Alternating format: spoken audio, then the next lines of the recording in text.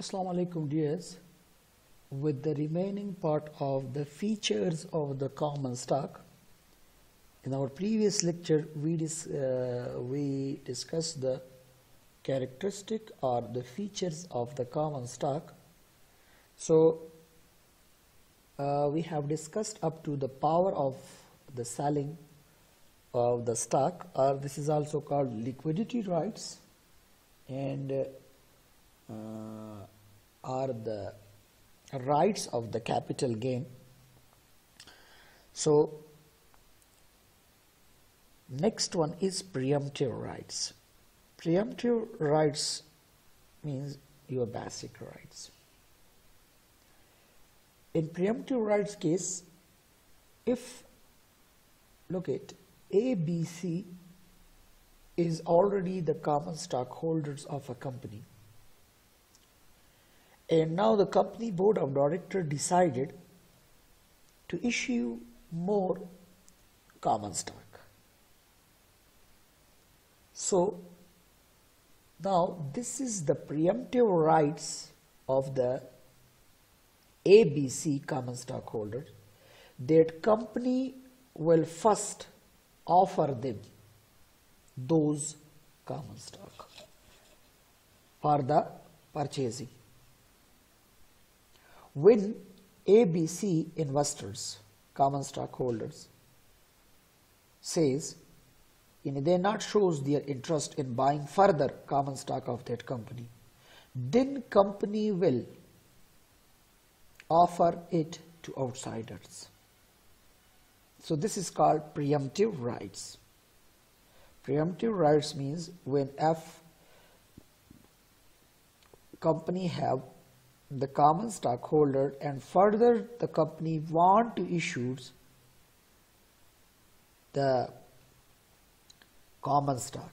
So first those common stock will be offered to existing common stockholders, and when they buy, so their shares will be increased, and when if they not show interest in the buying or in purchasing of the further common stock, so then that common stock will be offered to the public. This is called preemptive rights. So common stockholders also have the preemptive stock. Preemptive stocks rights means that if you are the common stockholder, and if any time when further common stock are issued by the company, so first they will ask from you that if you buy it or not. First they will offer to the existing common stockholder, and after that they will sold out. Unlimited life. Unlimited life, when once the common stock is issued by the company, so without no maturity, until and unless the company are in operations and they not becomes bankrupt, so that common stock will be trading in the market, and company will declare dividends on it. So common stockholders, when they buy this common stock, so with the unlimited life, with the unlimited maturity. These are the features of the features of the common stocks. We also have like another features of the common stock which come in my mind is uncertain returns.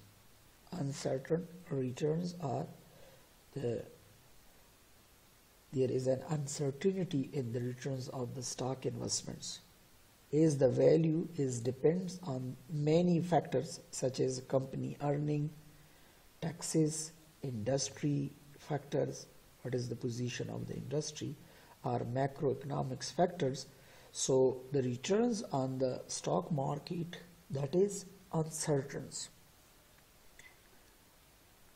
But in case of other security, their returns is fixed, so their returns is also certain, but common stock returns, that is uncertain. Similarly, volatility of the common stock. So as the stock is traded in the market by the traders and investors, so different people allocate different value for the same stock. So the price of the stock becomes very volatile. In the morning, you are seeing a price may not be the same price in the evening. If you looked out, if you have experience of the stock market price, so in the stock market price, the prices of the stocks of the different stock of the listed company stock, they are increasing and decreasing with a very short period of time. Why? Different investors, different traders, they took place. So according to their demands, sometimes their demands are increasing and decreasing. So the share price are also up, in and down.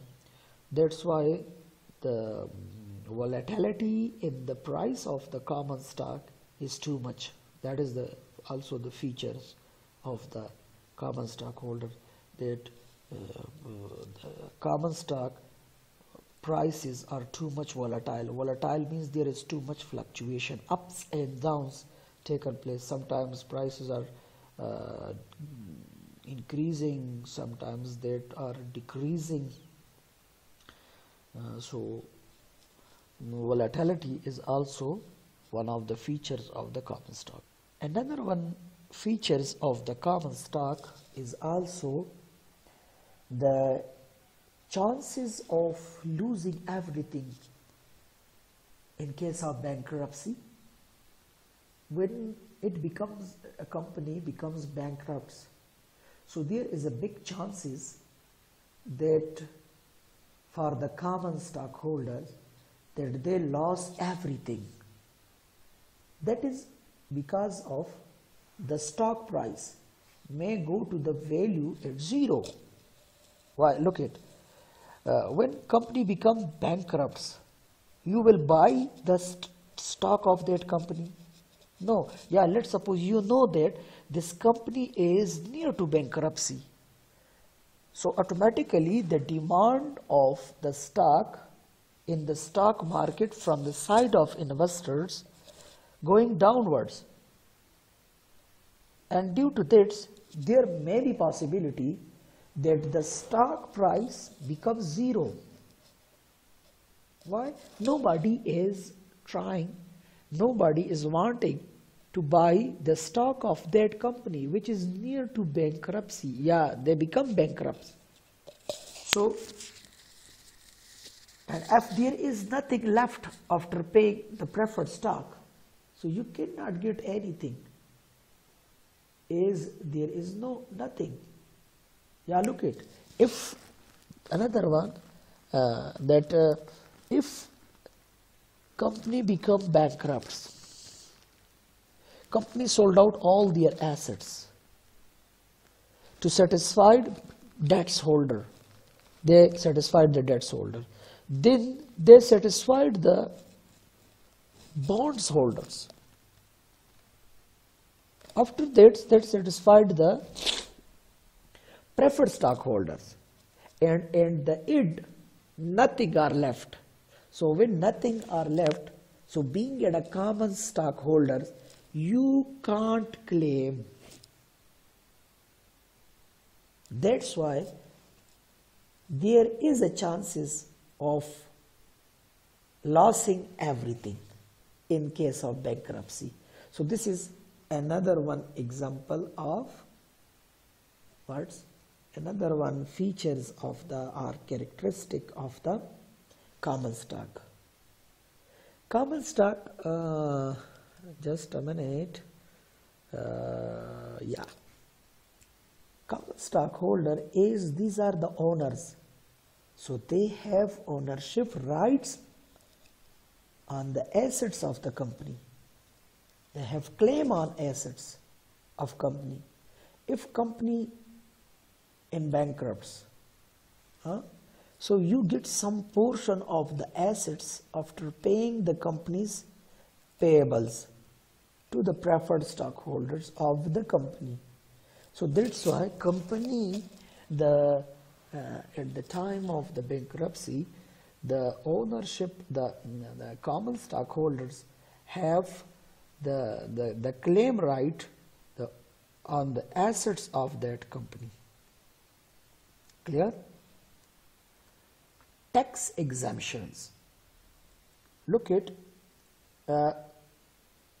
in some countries, common stockholders that are exempted from the tax. Why? Once they pay the tax in shape of the net income, and after the net income, the amount that are left, so that is distributed as a dividends among all the investors. So then that dividends becomes the personal income of the investors. Once already tax is paid by corporation on this amount, so in some countries, then the government is not deducted taxes from the earning of the common stock. Like it is an indirect characteristic that is depends on the decisions of the governments. In some countries, the income from the common stock is not taxable. So the money you earn from stock trading or investment, that is tax exempted. This is another one feature. Why tax exempted?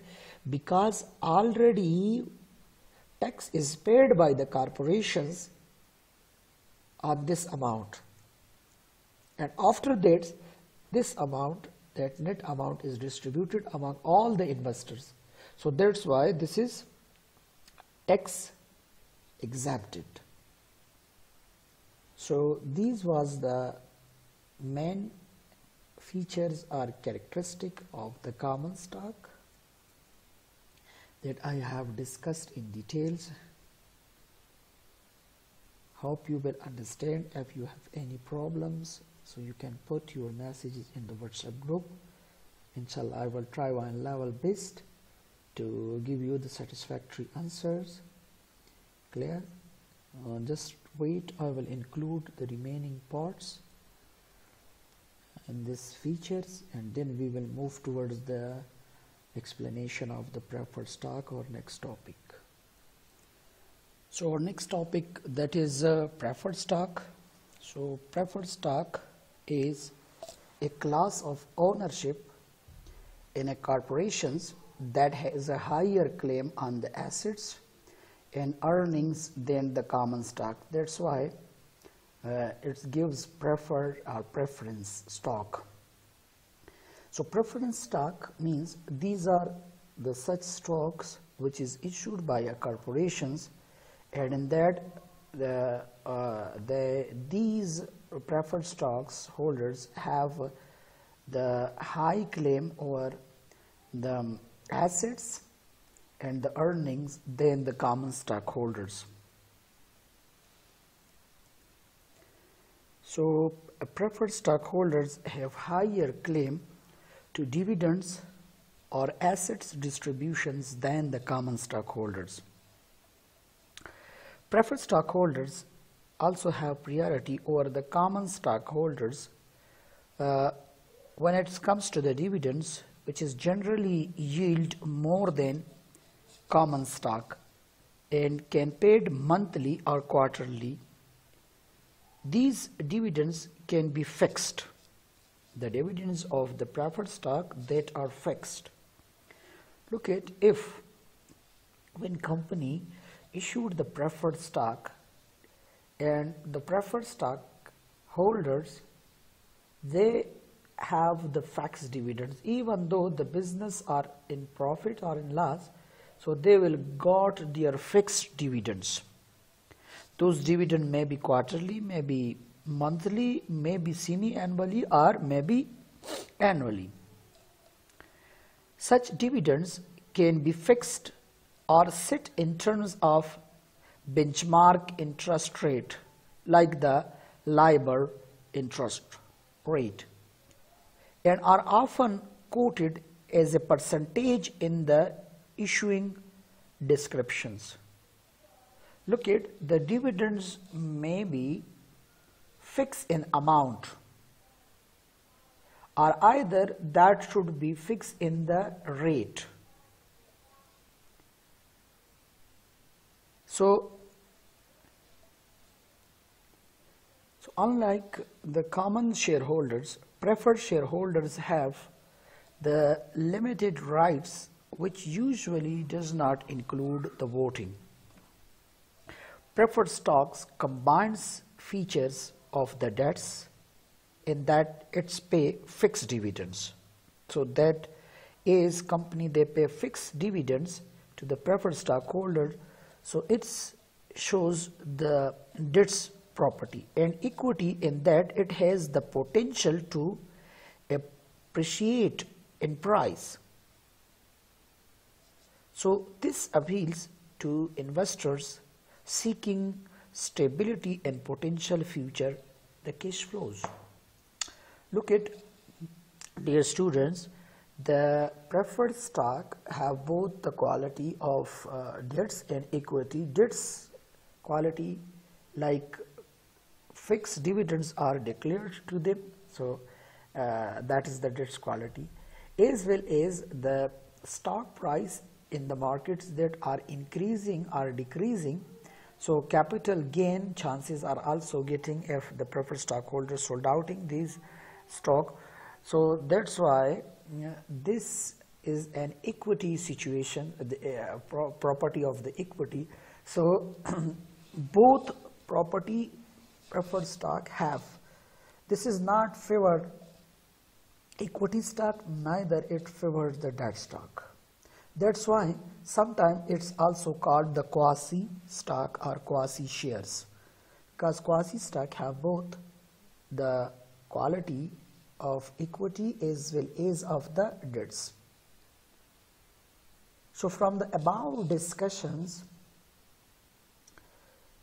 we point out some major points by the definition of the preferred stock, that preferred stockholders have higher claim on distributions like dividends than common stock.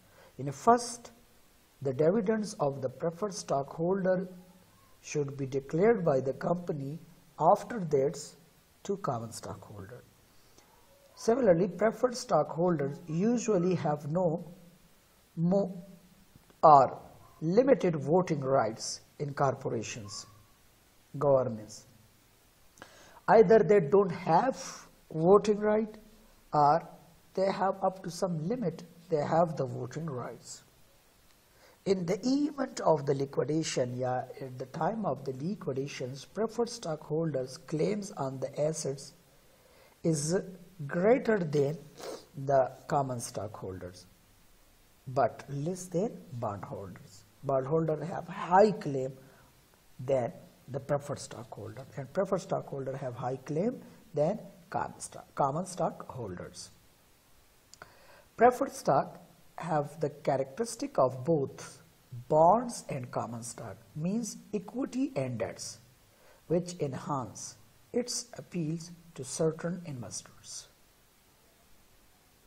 So this was the simple definition and explanation of the preferred stock. Clear? So I hope that you will understand this preferred stock, that now what is preferred stock. Now the questions come in a mind that how the preferred stock that are traded in the market, buyers how they can buy it, and again how they can sold out it. Sometimes preferred stock is also redeemables. If company wants to, before the maturity, preferred stock can be redeemed by the company. So preferred stock comes in a wide variety of form and is generally purchased through by online stockbrokers, by individual investors. If investor wanna buy the preferred stock, so they can access to the brokers of that company and book online orders. So the brokers will purchase the said amount of the preferred stocks. The features of the preferred stock describes this, that these are frequently combined in a number of ways. A company can issue preferred shares under almost any set of terms, assuming that they don't fall of the law or the rules and regulations. Most preferred issues have no maturity date or very distant ones. Mostly institutions are usually the most common purchasers of the preferred stock. Means an individual can also buy the preferred stock, and institutions can also buy the preferred stock. But mostly the institutions, the purchasers of the preferred stock, that is institutions like mutual funds, organization, different other financial institutions, they can buy, they can make investments in the different companies by buying the preferred stock of that company. So this is due to the certain tax advantages that are available to them, which are not to an individual investors. Look at, if an individual purchase the stock, the preferred stock, so they must pay tax on it. But if the institutions, they are purchasing this stock, so institutions are not liable to pay the tax on these preferred stock income. Because why? These institutions buy those in bulk, and preferred issues are a relatively simple way to raise large amount of the capitals. So private or public companies issued the preferred stock for the long period of time if they need the funds. So the funds that is generated from the issuing of the preferred stock, those funds are used by company for their long time periods budgets. So preferred stock issuers tends to group near the upper and lower limits of the credit worthiness. Some issue the preferred shares because regulations prohibits them from taking on any more debts. Like if a company that have chance, they have an opportunity to generate funds by issuing common stock or to generate funds by issuing bonds, as well as they also have this option to generate funds by issuing preferred stock. So some companies, they issued the preferred stock while they already used the first two options. So after this, they don't have further rights to issue any more debts because they risk being downgraded. So while preferred stock is a technically equity, it is similar in many ways to the bonds issue. One type known as a trust preferred stock that can act as a debts from a tax perspective, and a common stock on the balance sheet. So on the other hand, several established names like different companies, big companies like General Electric companies, Bank of America and Georgia Power issues the preferred stock to finance their projects.